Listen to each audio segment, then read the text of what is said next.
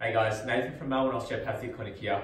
So today we're doing an exercise just working on our mid-back and scapular motion. So today what we're going to do is scapular retraction and protraction just with a TheraBand. So this one's called a seated row. So what we're going to do is seated with our legs extended, we're just going to put the band just under our feet, pushing our feet to full extension and grabbing onto the band. What we're going to be doing here is standing up nice and tall, chest forward and up. And we're just going to grab onto the band and point it nice and controlled towards us, tucking our elbows in nicely behind us and squeezing between our shoulder blades. Feeling that contraction, again, letting it come all the way back out and pulling it back in. And then likewise, just keep going, 3 sets of 8 to 10 and really focus on that contraction between the shoulder blades. We're working on that motion.